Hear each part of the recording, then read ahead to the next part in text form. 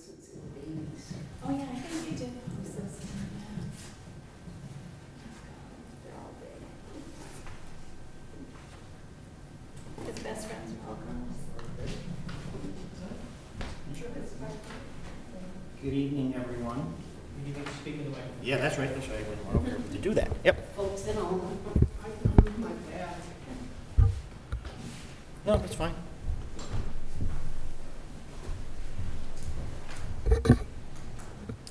Good evening, everyone. Thanks for coming. We're happy to be here with Kathleen to present a final economic development assessment for the town. And before we begin, we'll start with some introductions. I'm Terry Masterson, the Economic Development and Tourism Coordinator for the town. And Kathleen, you can introduce yourself and say hello. And Hi, I'm Kathy McCabe, and I'm a consultant specializing in economic development and community planning, and I've been working on economic assessment, and I've talked to several of you at various courses over the last 24 months. So glad to be here. thank you. Jean? I'm Jean Bouffon, town planner. Hi, Jean. New face. Okay. Mary Blanchett, Board of Selectmen. Jeff Bridges, town administrator. Maxine Carter Long, your hometown shopper. Yep. Thank you, Maxine. Jamie Goodwin, Board of Selectmen. Carol Goodwin, Open Space.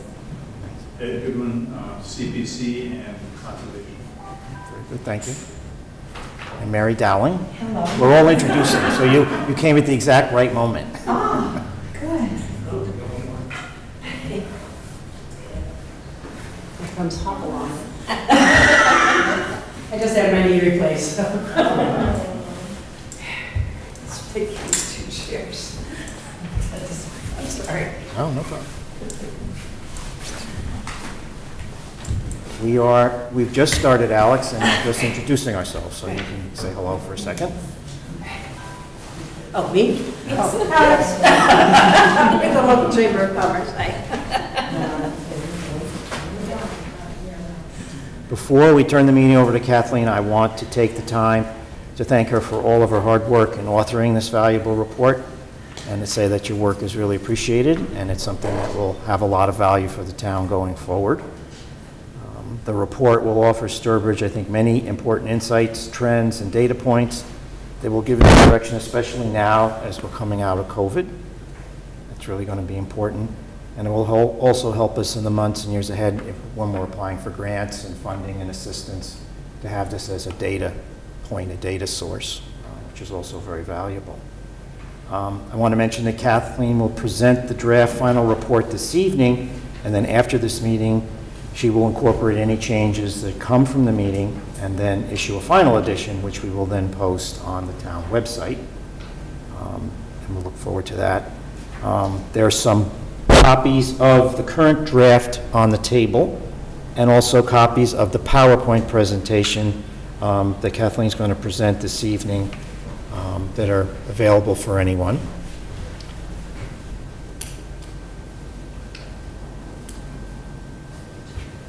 And I also am happy to say that it's hot off the presses. The ink is barely dry, that the 2022 tourism guidebook is also at the table for anyone to take a copy when they go home. So without further ado, I will turn the table over to Kathleen. Thanks, Terry.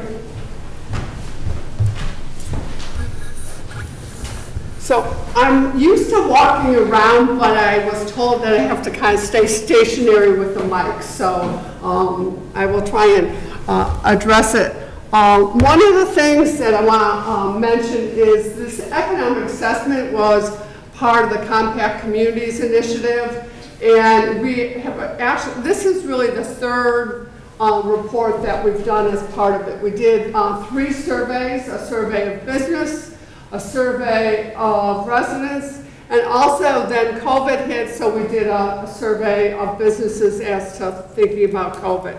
And we put that together, a report that Terry's had. And we also were asked to look at how to benchmark and compare Sturbridge with 5 other communities. And we compared Sturbridge with Lenox and Stockbridge, as well as 2 local communities, in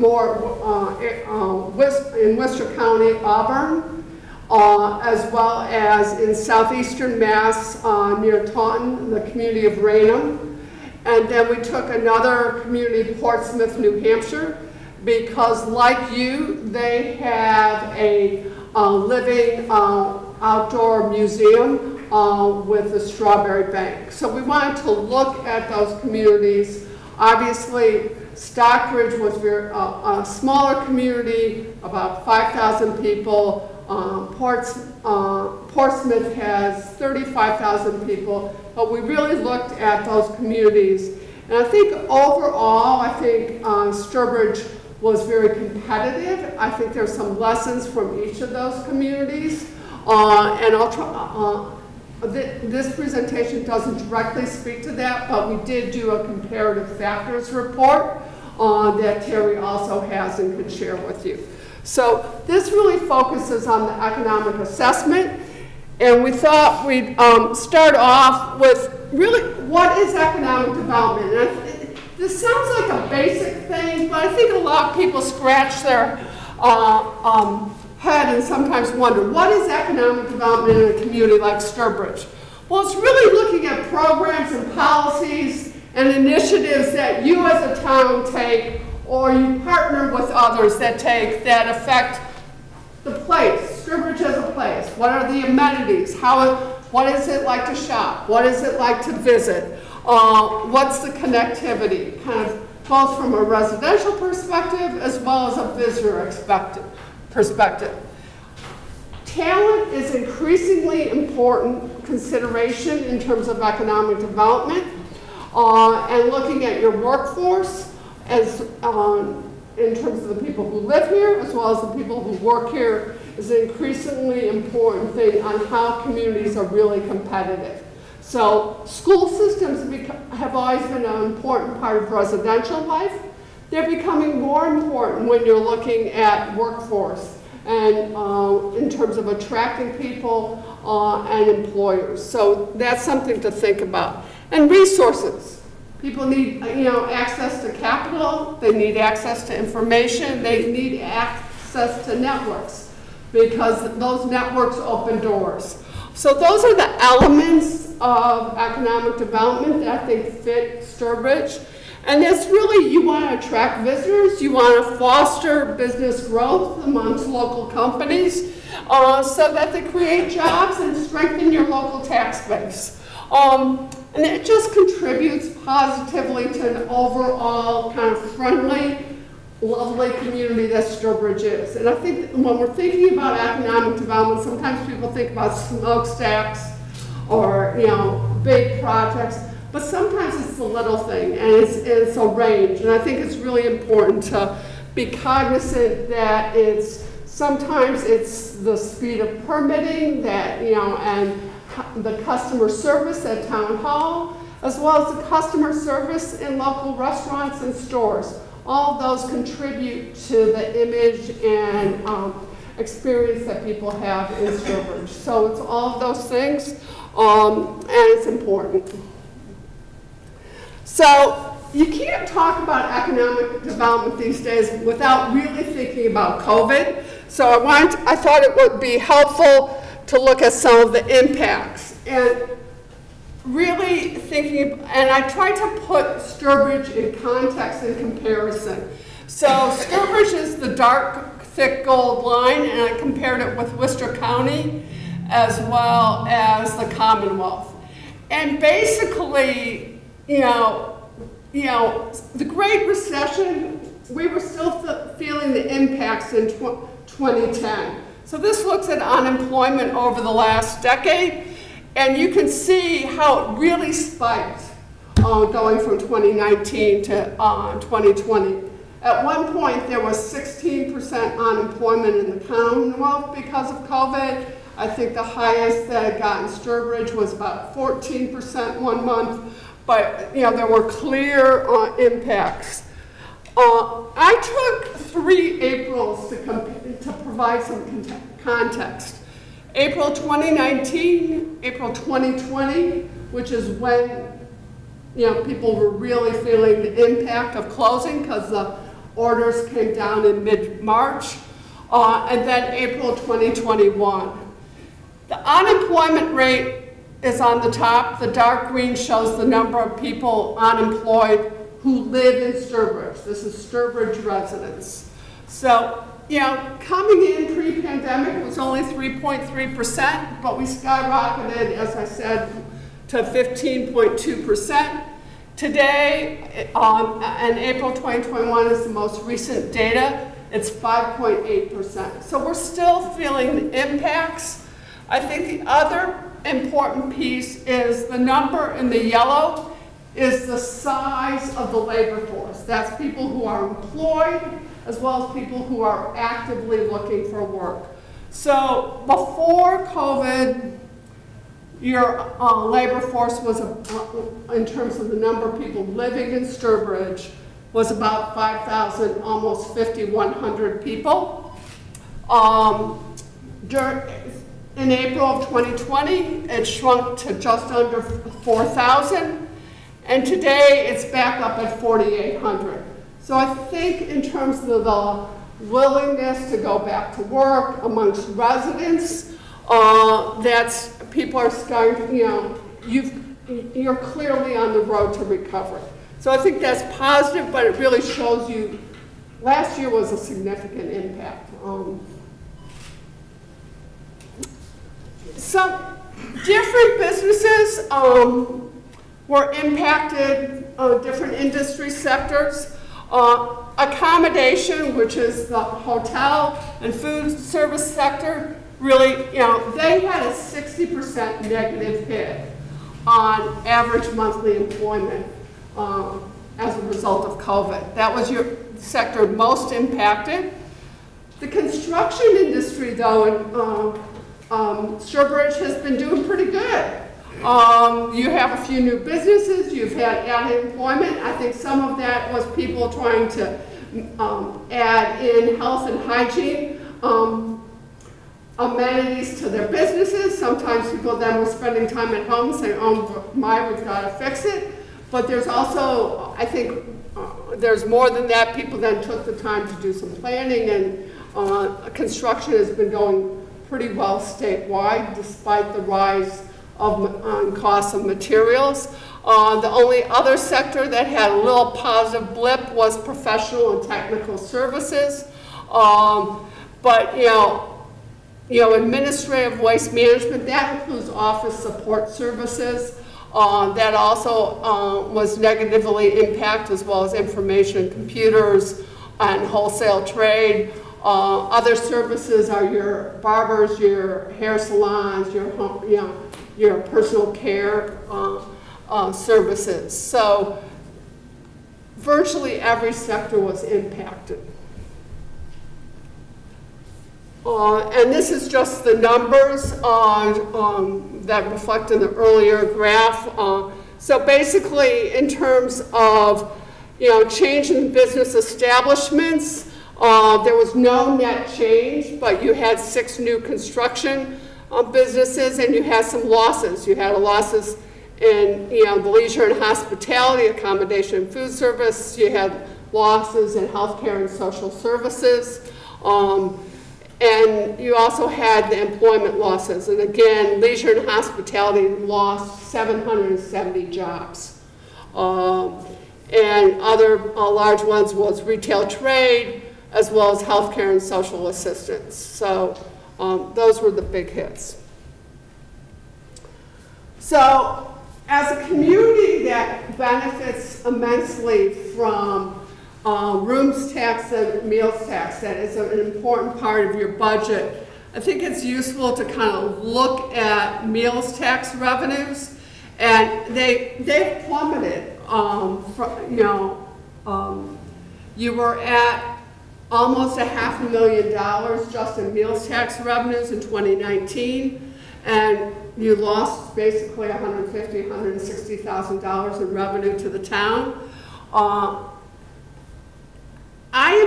clear that that partial is as positive as we would like to think it is, because DOR changed how it is collecting revenue. So it looks more positive than it is. I don't think we had really that, and this is calendar year, not fiscal year. Yeah, that's, So, there's no way that's right then. yeah, no, so that 238, you will say, oh, well, we're in a pretty good recovery. Well, that includes advance payments. So think of that as at least a half a year, if not three quarters. So,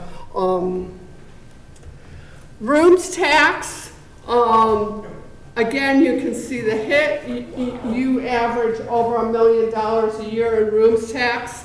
You took a $500,000 hit. So rooms and hotel taxes, you've lost $1 million in your budget, as I'm sure the select board is painfully aware of this year.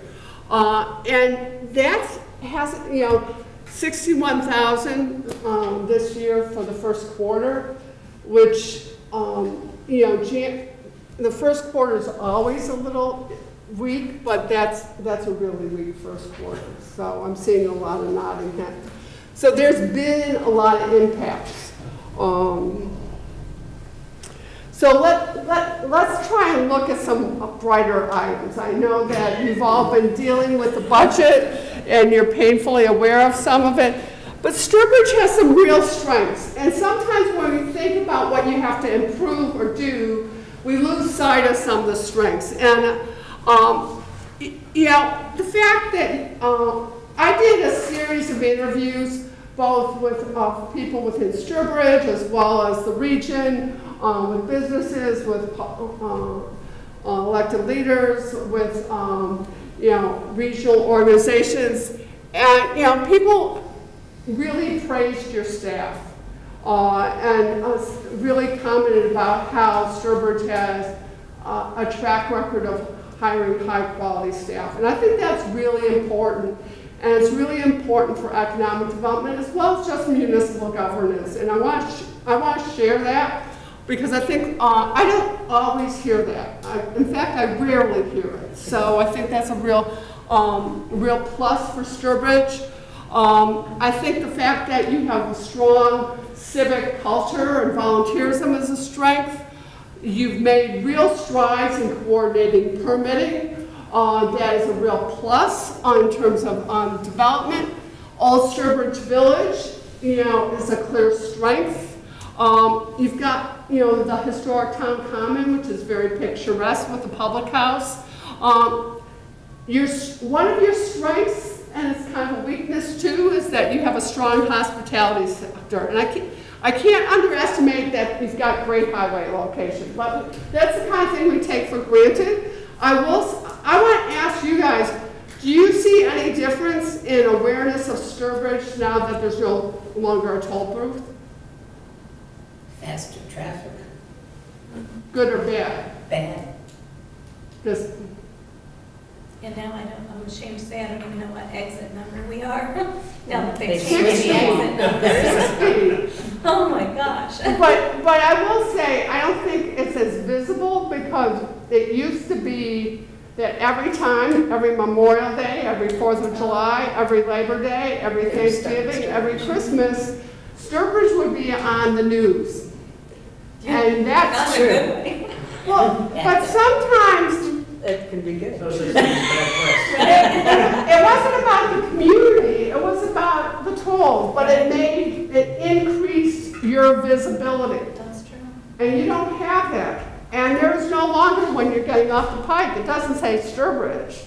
It says New York and Hartford. So you might want to change that. Because, people think Sturbridge and you're not as prominent.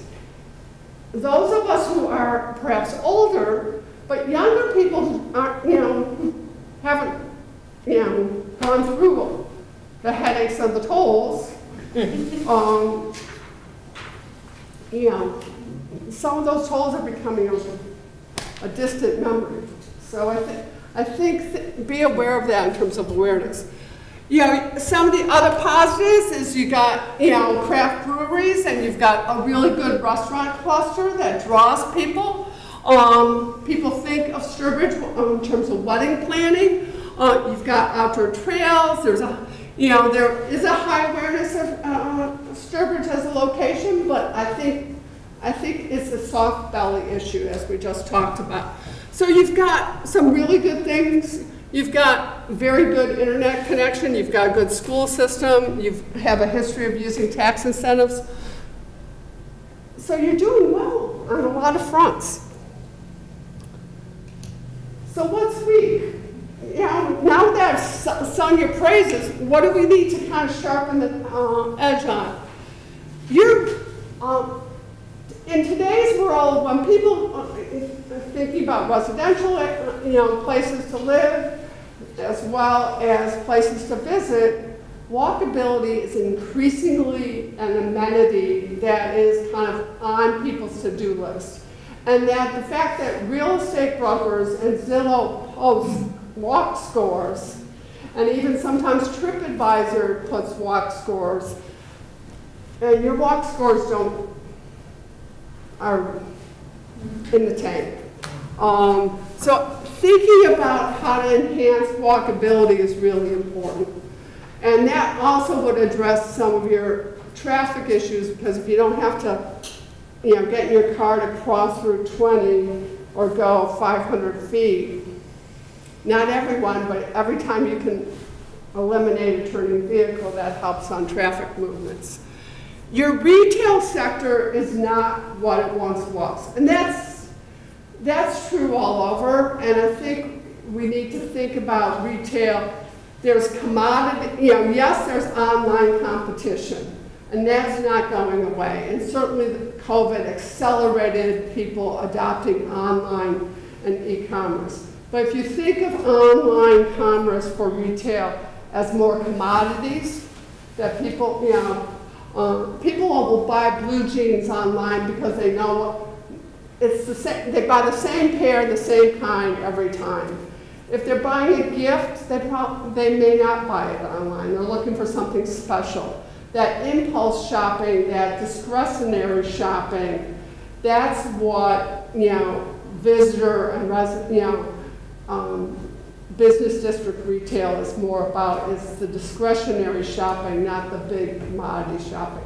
Because you can't compete price-wise and with delivery. So I think it's important to differentiate between commodity and retail.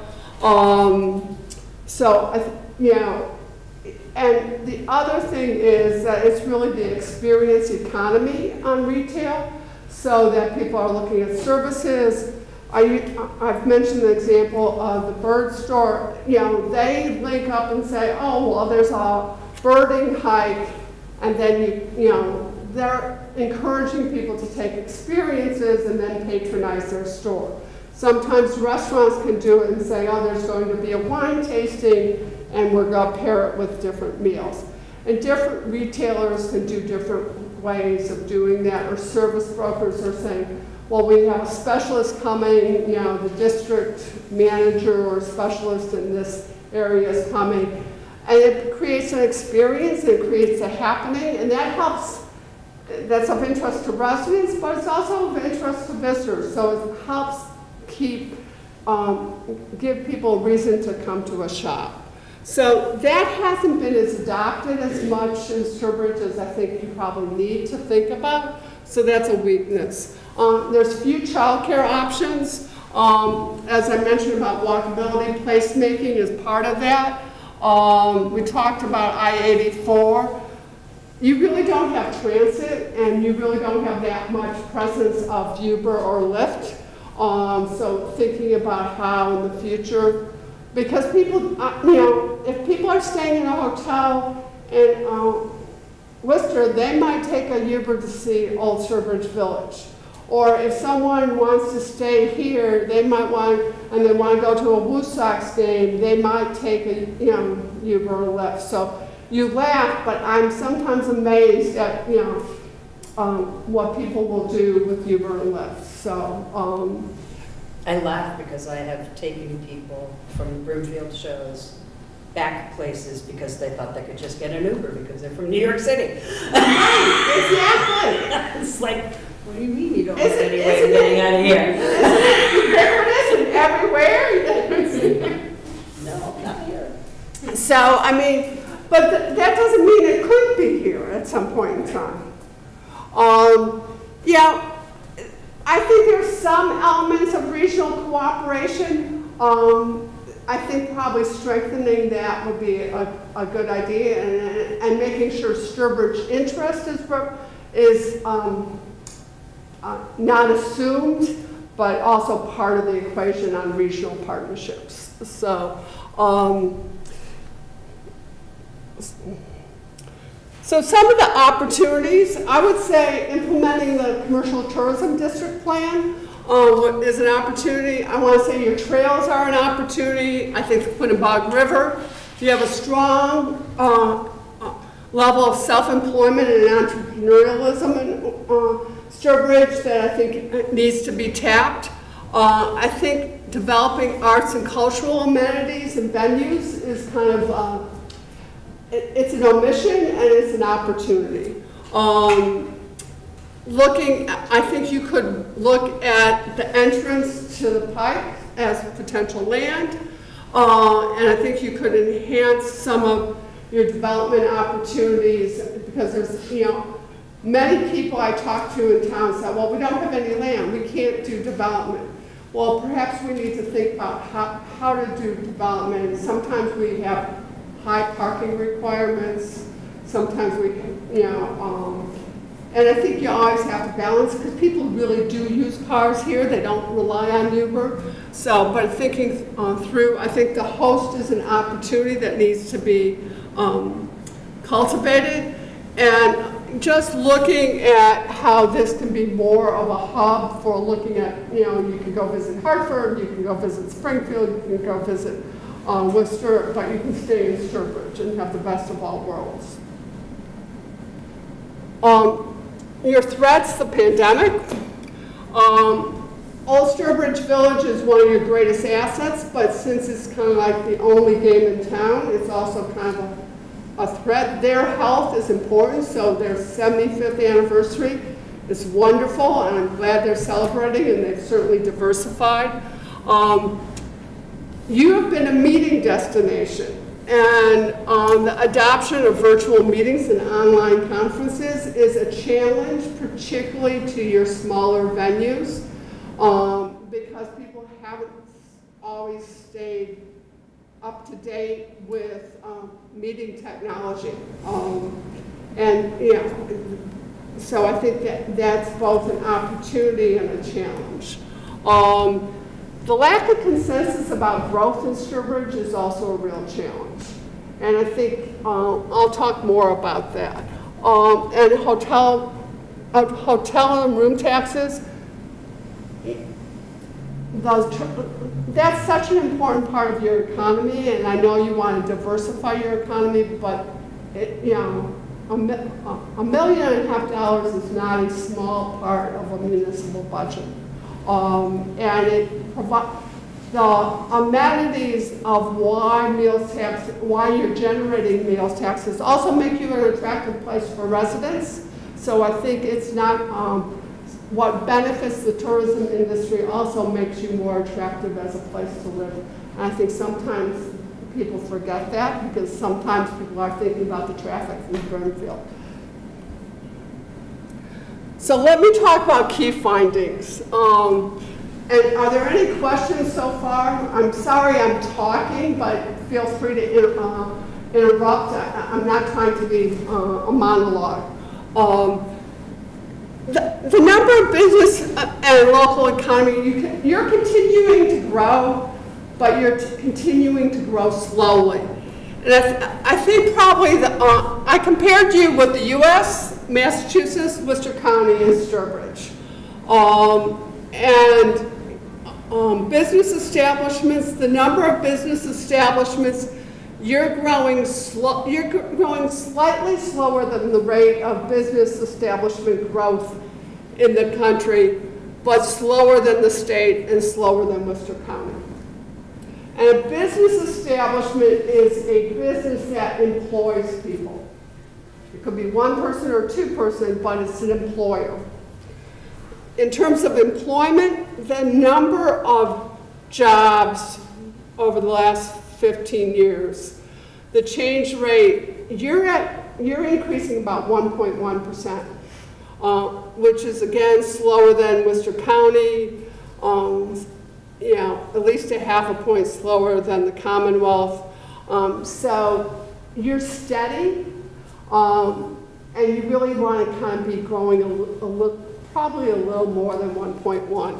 On population, you're also, you know, you're growing about 0.4%. Since 2010, and note the first two are 2005, and the last one's 2010. It's a little different time period. You had a big growth spurt in population in the first decade of the 21st century. But since 2010, it's kind of totally slowed down. And I think that's why I changed it, because it really, you wouldn't see that slowing down, and I think that's what's important to really look at. So you're growing, but very slowly. So that really means that you've got to help your existing businesses, because you're not growing. Your economic development needs to be focused on internal growth as well as perhaps attraction.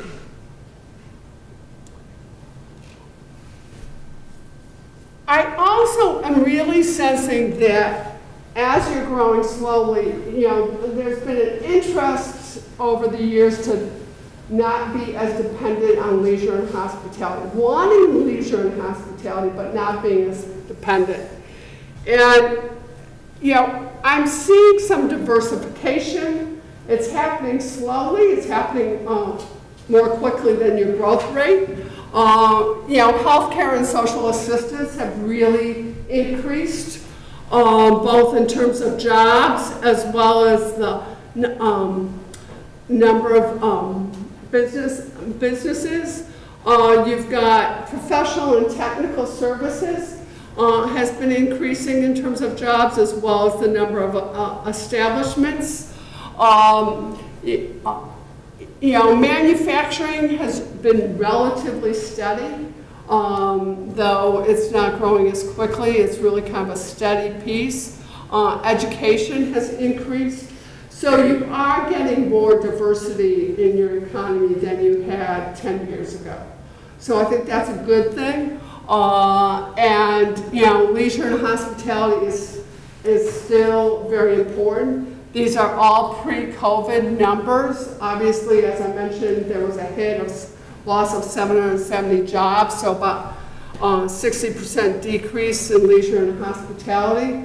Hopefully over, you know, the next year, I think restaurants will come back probably pretty strong this year. But again, restaurants and hospitality businesses are learning on how to automate and minimize some of their employment job creation issues. But you really need the meal sales and from a municipal budget operations.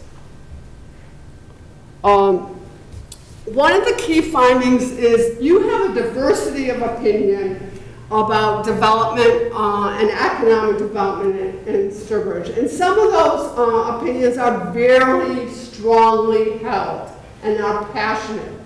And sometimes it really is kind of like that image that people are kind of sometimes yelling at each other. That doesn't help you.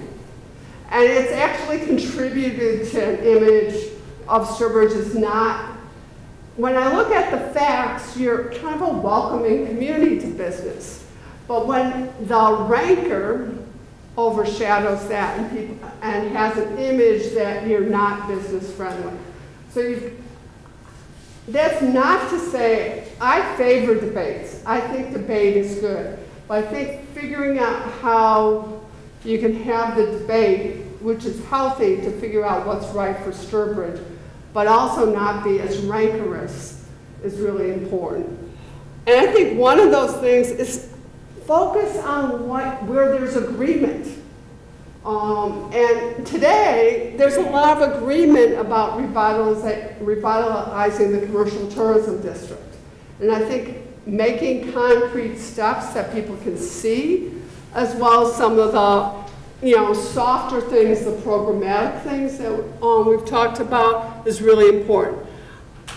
The commercial tourism district was #2 amongst residents and #2 by businesses, and there were 2 different surveys. So it is something that has broad consensus. And I worked with you during that process, so I know not everyone, I know there's some people who were critical, but I think maybe that is not as shrill as it once was, but it's time to move forward and to implement. And people need to see things. And I think the more you tackle things where there's common agreement, then you can still work on having that debate and figuring out how to move forward. Parking and traffic continue to be key. Walkability is part of the equation. I think it's monitoring. I think some of the commercial tourism district traffic improvements would help with it. The problem is Route 20 is basically a 2-lane road. Access management would help. Turning lanes could help.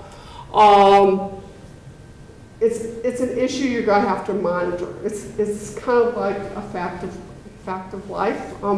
Better to have it. What you want to do is enable the traffic that does go through Sturbridge to stop in Sturbridge and patronize businesses and not just whip through. So I don't have there's no silver bullet here, but it's something that requires continuous work. You've got more competition than you used to being a meeting location. Obviously, Zoom and GoToMeeting are competitors. People still are interested in face-to-face meetings. But I think, when I talk to people, and I'm involved in several statewide organizations, people now think of Worcester more than I hear Sturbridge in terms of a meeting place that meets for both Western Mass and Eastern Mass. And I think you've got to recapture that. And I actually think, Terry and the Tourism Committee might want to develop a meeting outreach program to solidify your relationships with major meeting groups and really kind of get that. But that also means some of your businesses have to kind of put their best foot forward and add some spit, shine, and polish.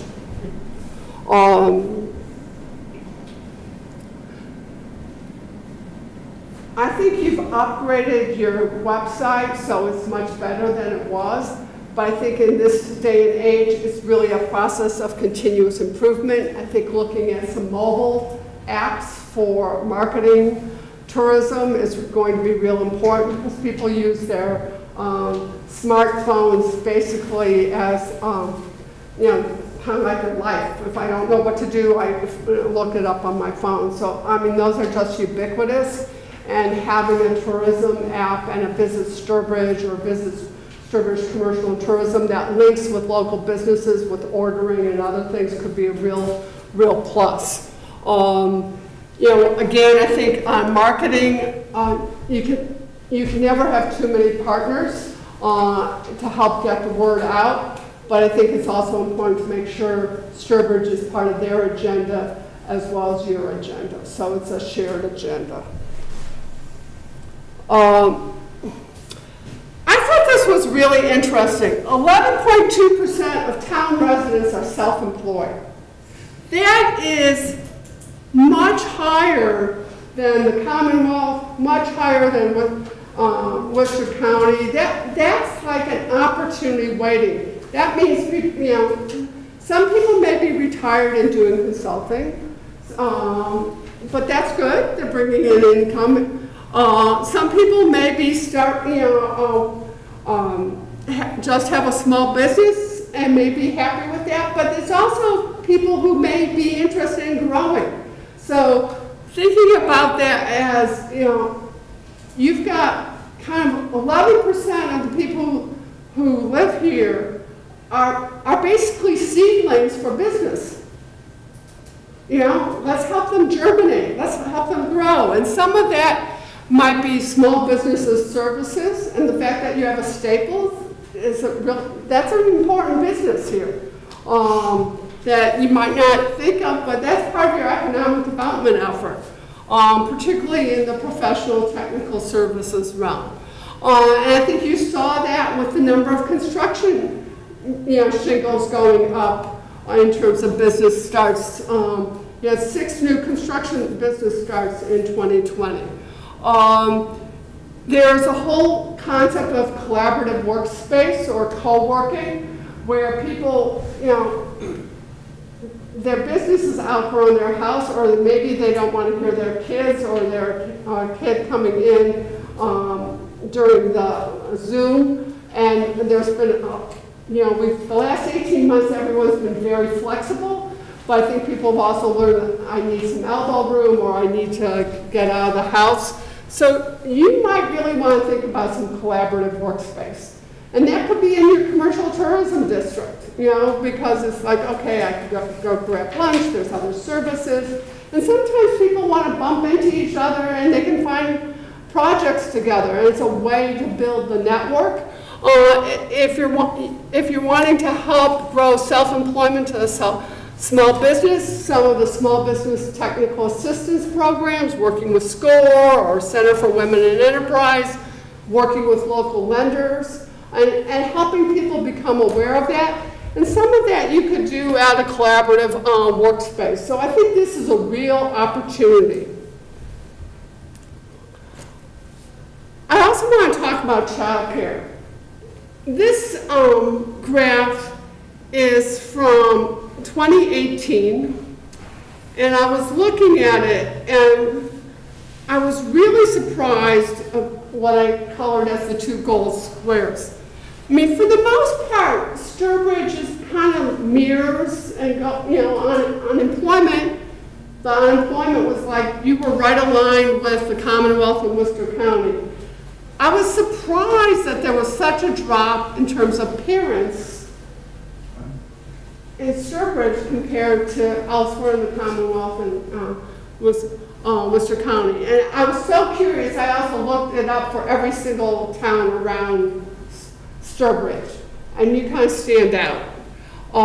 So it really struck me that there's a very active moms group, but it doesn't appear that it's just people choosing to stay at home with their kids, so that's a valid and appropriate choice.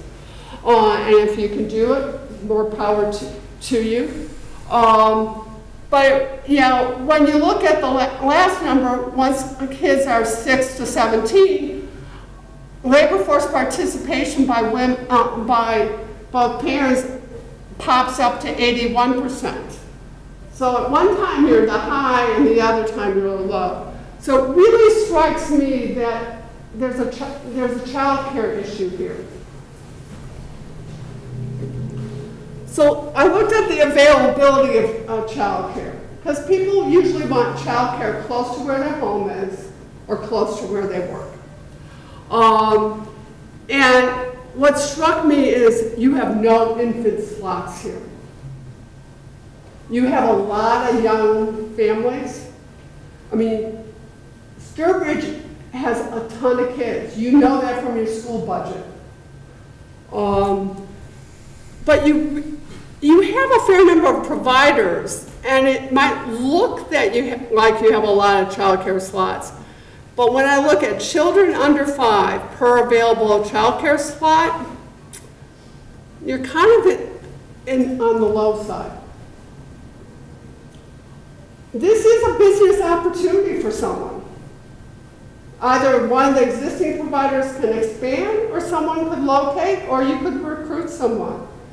And, you know, you might want to work with the moms group to see, you know, get a better sense of the needs, but I think this is a real opportunity. And there's certainly been conversations nationally that with the pandemic, people are certainly aware of the care economy and the need for childcare to enable women, but sometimes it's dads, to be able to return to work. And I think it's going to be a little harder here because there's not as many spaces. You don't have the slots.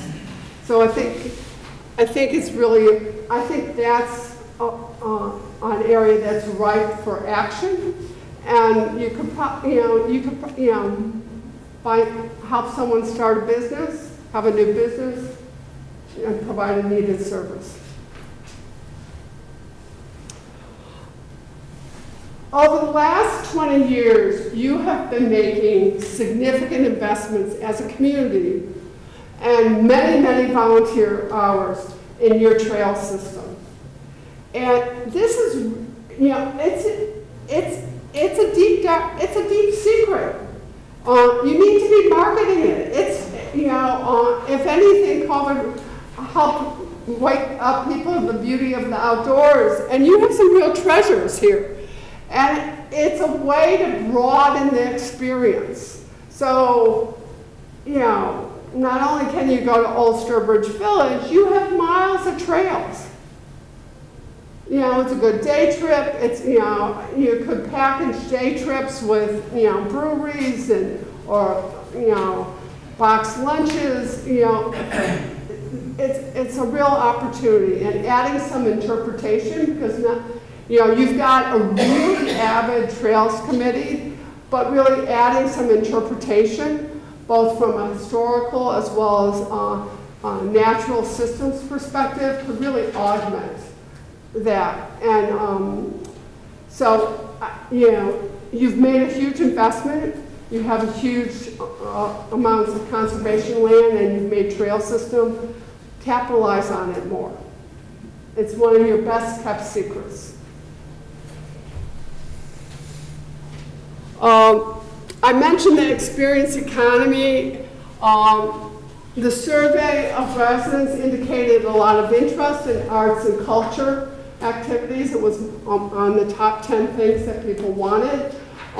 It's also something that enriches the visitor experience. So, if there are residents or volunteers or groups of citizens that are interested in arts and culture, I think we want to kind of help nurse that along. I know the Stage Loft Theater is looking for a new home. Keeping them in Sturbridge, that's is important.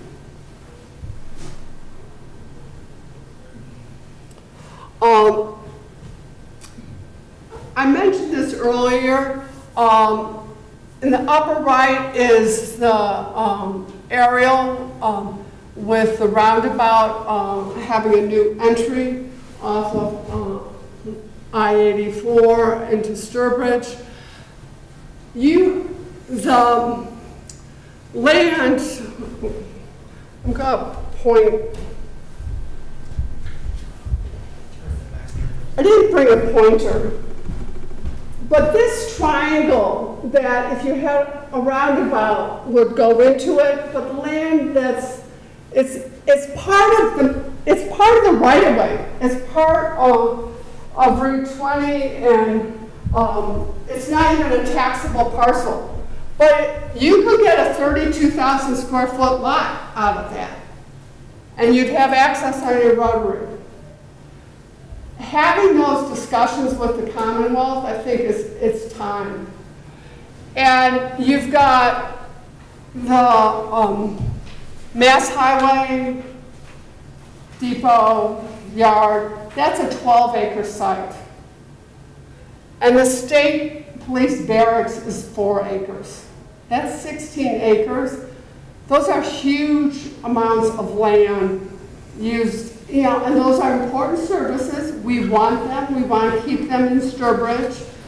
But they could be realigned to probably be more efficient, and you could get some more land for development.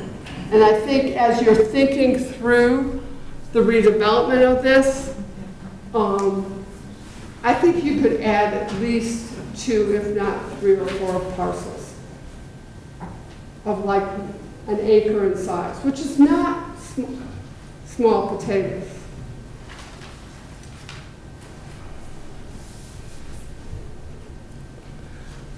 So I've been talking a long time, so I want to thank you for being very observant listeners, because I've been watching people's faces. But I'd love to hear some discussion, reactions, questions. If I'm all wet, let me know. Terry? Again, I want to thank you. It's very thorough, and I think there's a lot of ideas that are things we have to look upon to work together, short-term and long-term, and very specific. And so again, thank you.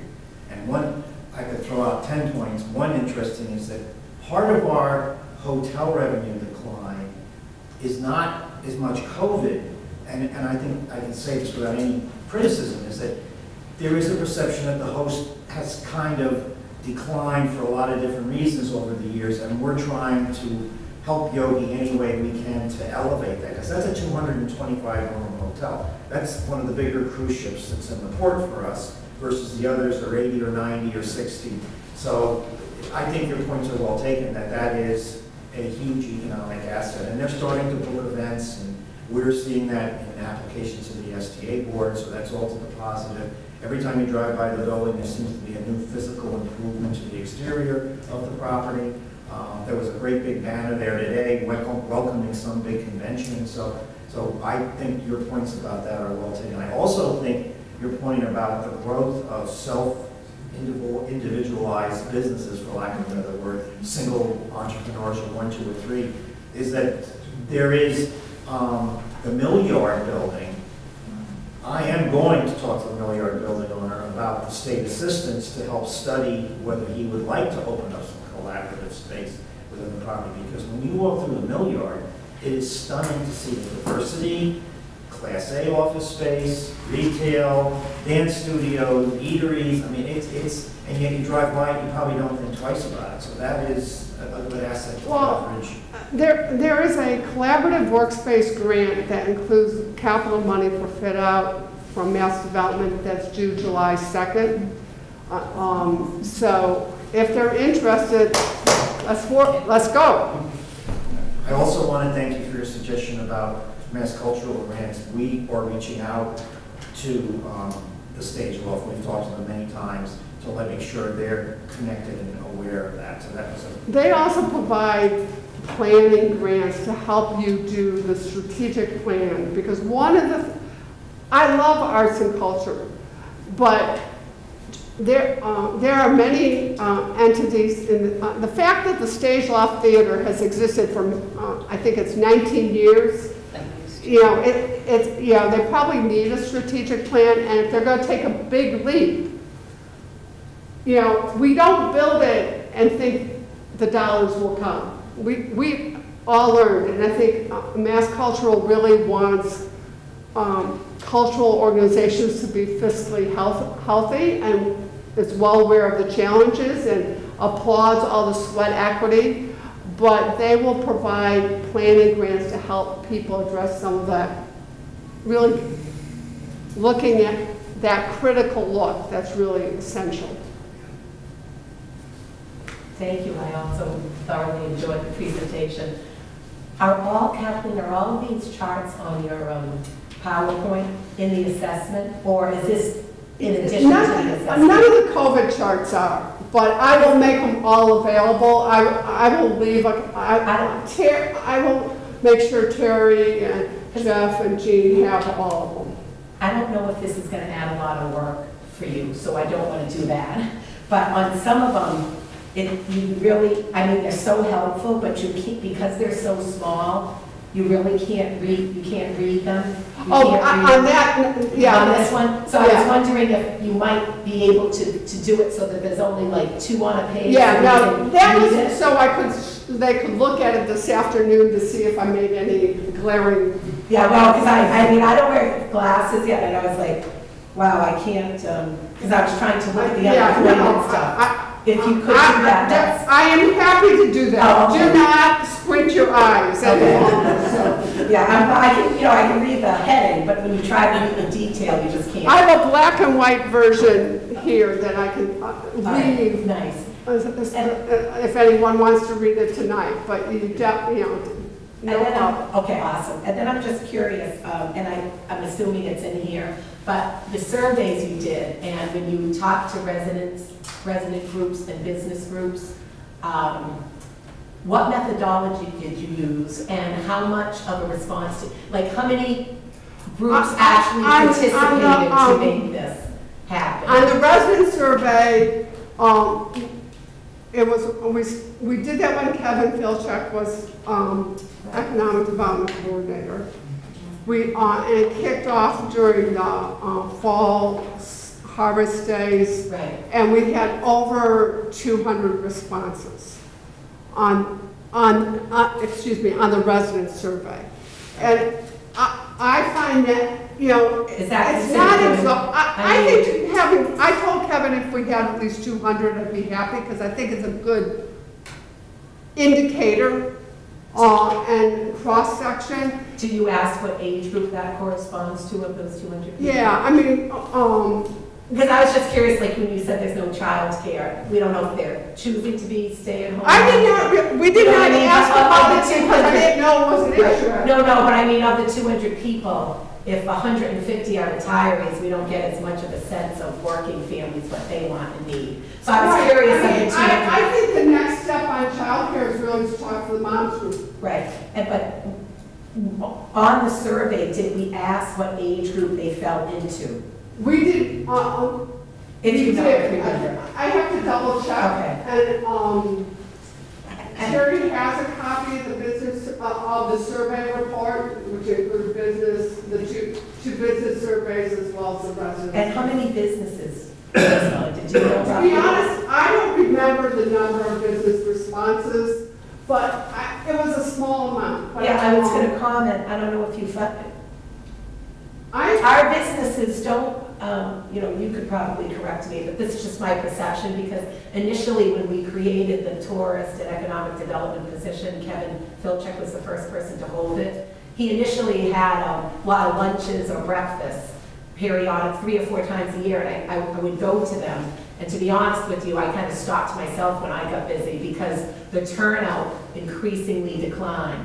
So I don't personally feel like our businesses themselves, at least in terms of when the town has taken the initiative, get together that much. I mean, we had the big hitters showing up, the Public House and a couple hotels, but the smaller little retail shops along Route 20 and stuff, They don't have time. well, they don't have time, but did they have time to, so I mean, how many businesses actually responded to you? Because that kind of, I don't yeah. remember the number. I have found it's not unique to Sturbridge. Small business doesn't have time. If there's something specific, they'll respond. But if you're just asking them, Take a survey. your opinion, forget it. Yeah. The So only their way- input the is only way to lacking, do that's that all. is, if they're in their shop, you hand it out, and say, I'm going to be back in an hour and a half. And if it's, and you don't do it when they're busy. If it's a slow time, they might fill it up. But most small business people, they have to be in their shops. They're doing ordering beforehand. They're doing their books late at night. Right. I get it. No, my husband's self-employed. I understand. How did we then survey businesses to increase the I think, Did we mail it? I don't recall anymore. I'm sure we were told at the time.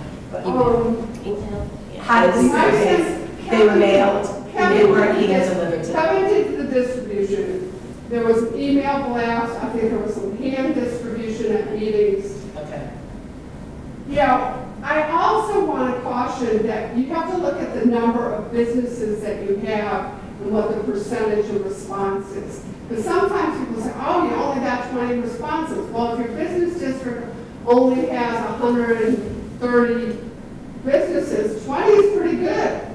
Right, that's why I was wondering, but we So, I can mean, look at the survey. because you're looking at how 20 responses, how can, I think we got indicators. There weren't things that really surprised me on the business survey. I mean, there were things that I had heard, traffic's a problem, so, I mean, I don't think there was I don't recall real surprises on And my last question. Businesses will let you know when they're not happy. Oh, I get it, you know, I know.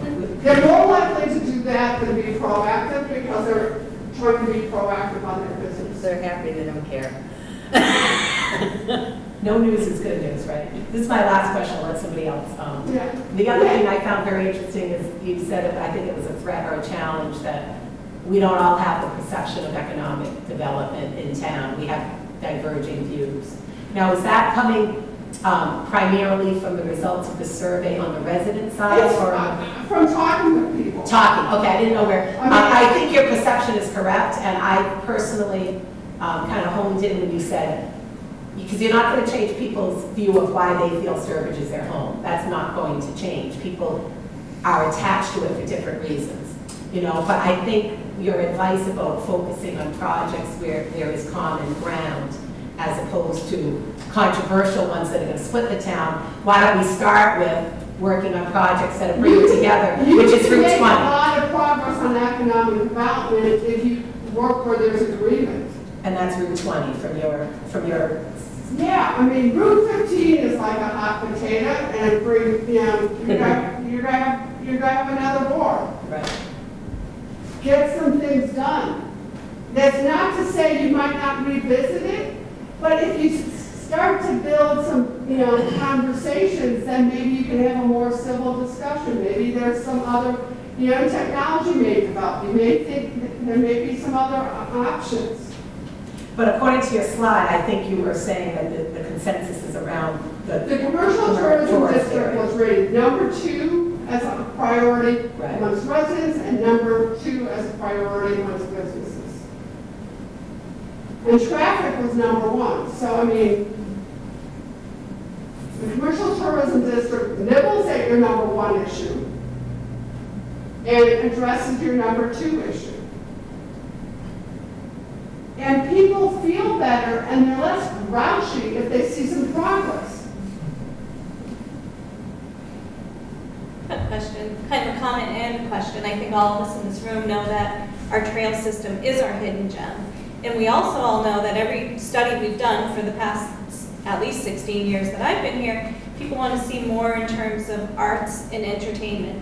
So my question is there a way to use our trail system to cultivate the arts? For instance, I've been in other communities where maybe there's a photography club that is out on the trails and they're doing their photography lessons, or they're doing painting in a field.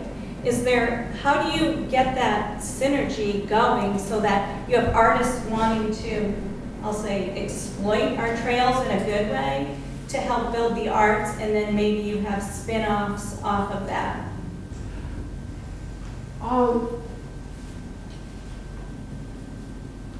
I think those are both good ideas. I happen to be on a nonprofit that works with a DCR property. And we do a focus event every fall. And to be honest, it's really hard to get people to participate. And I think and it's a way to encourage and improve visibility. So I think those things are good to do. I think having a committee, or if there is a Sturbridge Camera Club, or there's a Worcester County Camera Club, kind of seeing if they might be interested, kind of trying to find partnerships and doing it all yourself. And I would say the same thing with the plein air. I think the other piece you might want to think about is thinking about sculpture. Sometimes you could have a temporary installation that people have to walk and then they discover it, and that takes planning on, and maybe it's like, oh, we'll do, and it's not just memorial or tributary, it might be kind of avant-garde, but I'm not talking about like Richard Serra kind of sculpture that caused a lot of controversy in the 60s and 70s. But I think some, Stockbridge, Well, Pittsfield and Chesterwood and Stockbridge has done sculpture interpretation of their gardens periodically, so that might be an example. But there's not other people around there doing that, so it might be something that you do incrementally, you know. Or you might do it in town and then do it in, you know, on different sites. I mean, obviously you've got to work with your Conservation Commission and your Trails Commission. There's also temporary installations like, you know, sometimes, and lighting is always controversial because you've got to be careful of the creatures. But sometimes there's, you know, some, you know, temporary lighting that might be, you know, of interest. And you can think of using solar power to do that, so it's less intrusive. So lighting is a way to do it. I know Old Sturbridge Village has now adopted a holiday light program, but thinking about, you know, sometimes there's other temporary installations that can add color, but not harm the natural environment. And I would think about, again, partnering, seeing if you can partner, whether it's with a school, art school, or, you know, just bring, you know, arts extension at UMass, just so that you bring in some expertise. And you may have some people who have that passion and interest locally. I just wanted to thank you for the presentation. You made a comment that I was really happy about. You made a comment that it was time to approach the Commonwealth about the land that they own in this town, because I agree. I feel like the state-owned barn is probably the nicest piece of commercial property in this town that could attract business. The state has it strangled by us. State police barracks as well. And there's ways to keep them and have their easy access to Mass Highway. But and that's not an overnight conversation. It's not going to happen right now. But you've got, you know, you've got pretty decent delegation right now. So start the conversation. So. So I came from a town before I moved here that's very local business community oriented. To speak to the arts that you brought up, they do things like they did cows. So they had these cow sculptures all over Pittsfield, right? And different organizations sponsored a cow. At Christmas, they downtown Main Street, you know, businesses donated a tree and decorated it for their business so that people would come downtown. They have buskers on the streets at night, you know, outside the restaurants, entertaining people when they leave. I mean, there's a lot of ways to do it. At Halloween, they bring the high school kids in and they take windows in all of the stores, and the stores give up their windows for 2 or 3 days. And it brings people out because they want to see what's going on, and it brings people into the business community. So there are ways to do it that are kind of fun and sort of get everybody involved instead of trying to find little groups for, you know, special projects. So I just would throw that out. No, I'm glad. Thank you. Yeah. I mean, because that's the area I come from, Stockbridge and. Yeah. Well, yeah. Speaking of the cows, I mean, some people have done pigs, some people have done shoes, some people have done. They did garbage cans. They got really nice garbage cans, and then they had people paint them so that it's not just ugly garbage cans. But that's something you could do as a temporary thing, maybe with, and then I've seen people then auction them afterwards. That's exactly what they do. For fundraiser. So that might be something to do with your trails. So that different artists sign up. They, you know, they get this, you know. Scavenger hunts on the trails. They already did. The trails did something last year with ice sculptures in the wintertime. That's a great. Yeah. And that was really popular. That was well And they done. decorated Christmas trees where you take a picture, Yeah. because we've done that. Yeah, I mean, in many ways, you're doing some of these things already. It's kind of telling the story, getting it out, and intensifying it. And looking at other examples. And I think tying in an organization with these activities is key. It would really help. One of the universities or, WPI is with the trails. WPI is a participant now, and they have, so that Creating the bridge. they're making a bridge. They've been on different trips. So if we can do that with like cross-country bikes and stuff like that, tie it in with the high school or organizations, I think it would. COVID particularly exploded the trail knowledge here in Sturbridge too, because people were forced. Yeah, That was the that only actually, I think, entertainment helps they had. kind Yeah, of, uncover your hidden gem. But it's something, don't cover it up again. No.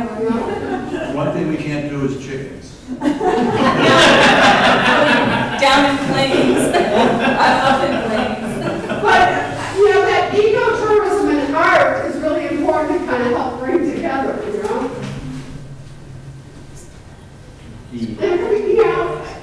this should be fun. Shouldn't have to be work all the time. But it also goes back to the point of amplifying it, right, and marketing it, right? Because if you're not transitioning into social media, you're really not getting it external to Sturbridge. And that's the part of it that takes a lot of work. I mean, that is more than even the external. And I can honestly say, as somebody, in the business community who's been here now 7 years, a lot of what the town does, they promote online and on social media, but that doesn't necessarily find people, or all people. I mean, that reaches a certain segment. So I'm going to just say the farmer's market as an example, and I'm on all the community pages because I'm a community publication that's in print. But I'm only saying that because the farmer's market is a great example. So you have signs up, which is great, so providing you're on the road to see those signs, that's wonderful. It's on social media, that's wonderful. I can't tell you how many times on Facebook, on the Sturbridge community page, people are writing, what are the hours? When does it start? And because the town doesn't spend money on print advertising in its own backyard. It does advertising for bringing people into Sturbridge, but it does very little in terms of finding people, because most people still look for print. And so I would suggest that that's a challenge, because you're doing these great things, but some of these things I didn't even know existed. The ice sculpture thing, I had no idea. I live in Sturbridge and I have a business in Sturbridge, and that never crossed my radar. So I'm kind of wondering, where was it promoted that somebody who lives here and works here didn't know that was taking place? You didn't read your newsletter. And honestly, the chamber newsletter is probably the only thing I read. It might be the only place where you would get it, but you would get it. Right. I'd also just like to say that, some of the things that I'm surprised didn't show up, but maybe that's because there was such a smaller percentage of businesses that participated. So, to me, when I talk to people, the biggest challenge business owners have is that there's no affordable housing here. So if you have a need for blue collar workforce, there's just, they can't afford to live here. So that is a challenge that's inherent in our structure as a community. How can you, the other thing is, we haven't really developed what I call a creative economy. So when I look at the percentage of people who are self-employed here, and I have a problem because I'm one step up, I've got 5 employees, but I can't find graphic designers here, I can't find writers here, I have to go outside this region because we haven't built a creative economy that allows those people to be on my radar, and most small businesses or self-employed people don't advertise because they don't have the money. Well, that's why having collaborative workspace. I love the collaborative workspace. But it's part of building the networks, because I think you probably have some writers here. I think your mom's group probably is people who might be writing, but can't find childcare. So having some networks helps kind of do some of those connections, because I don't think people always know what's here and not here. But I think you're right. I don't think, people don't think of Sturbridge in the creative economy right now. But I think you've got professional, technical, so I think some of it's building that kind of more of the network social fabric on the Raising the business. awareness and giving those people an opportunity to Yeah. let other people know what services they provide. And a lot of towns across the country with this collaborative business are offering like financial incentives for people who have creative skills to come to this area. And if they stay for a year and they participate and volunteer their time. Well, the best example of that is Paducah, Kentucky, that did for, arts, they would give you a house, that was torn down. Well, Paducah, Kentucky is at the river, Ohio and Mississippi, and was a really depressed economy. It really depressed economy. So they had a lot of houses. They had surplus houses. So they would, if someone would sign and say that, it was almost like a homestead act. Instead of for land, it was for a house if you were an artist. So they built an artist community, essentially. If we're having an affordable housing problem, we're not giving away stuff at this point. No. So, I think, that's an example of where some people use an asset they had as a lure, and it was successful, but I think that we did ask about affordable housing on the business survey, and we did not get a lot of interest, and it might be the businesses who responded. So I'm aware that that's particularly an issue. I think it's, you also have people who are over 65 who are living in some of the existing affordable housing. Sometimes people, at 65 to 75 are kind of a swing surplus labor force. But you need to replenish it, so it is an issue. I didn't have enough documentation to really say that, but my affordable housing is an issue all over the Commonwealth. And prices have skyrocketed, so. And our housing production plan was just approved by the Department of Housing and Community Development. Okay. So we do have a plan in place now, and we'll work, one of our first steps will be towards creating a housing trust that can work on some of the housing affordability issues going forward. That's great. Cool. So we do know it's a problem. There's a lot of things to do. You kind of have to kind of knock some off every year and keep working on it and then reassess. Well, to that point, as Gene's working on housing, we did get the first phase of the commercial tourist district plan, the Rotary paid for and to be designed by DOT. So that's on its way. That's huge. And now the next phase, and Gene and I were talking about this, we need to engage an engineer to work locally with us on phase 2 and go parcel by parcel to figure out how that phase 2 is going to work. And I think the 2015 plan has the basis for that, because it's kind of fine tuning it. So you're not starting from scratch, which is wonderful. I think that one of the things that resonated with me most that you were saying was you were talking about the commercial tourism district, and there's consensus on that. As long as I've been with the chamber, which is something like 16 years now, we've been talking about a bloody commercial tourism district. Have we not? Because you've been a selectman that whole time, practically.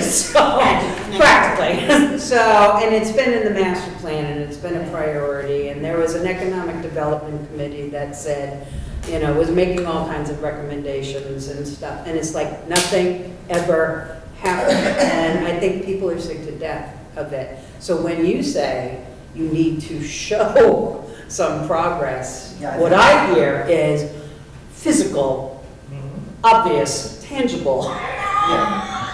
Well, being able, if someday there could be a river walk, I know that there has been effort to try to get those last couple of pieces, but it's like, oh, for God's sakes, is that ever going to happen? That's the bridge that WPI, remember? Okay, yep.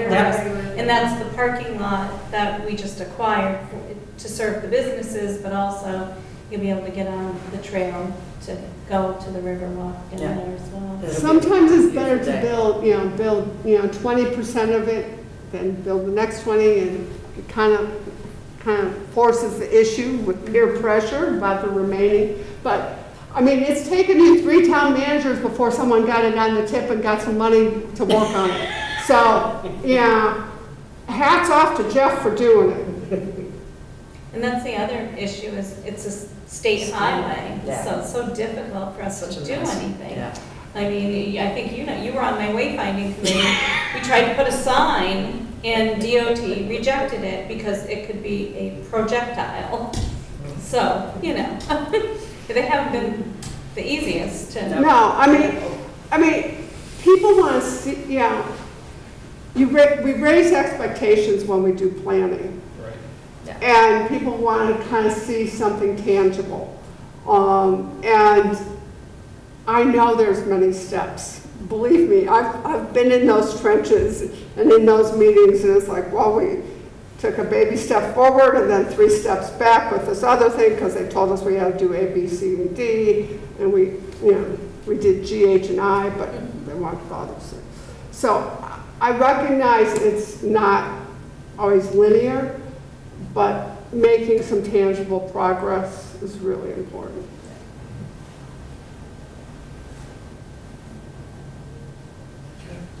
And people these days don't have, they think you can beta test everything, So I want to thank everyone for staying, and I wish you all well, and I hope this gives you kind of a to-do list so that you can, make some progress. Alex, when you have moved done 4 weeks ago. You moved pretty good for 4 weeks. Yeah, I'm doing all right, and hopefully getting the other ones done.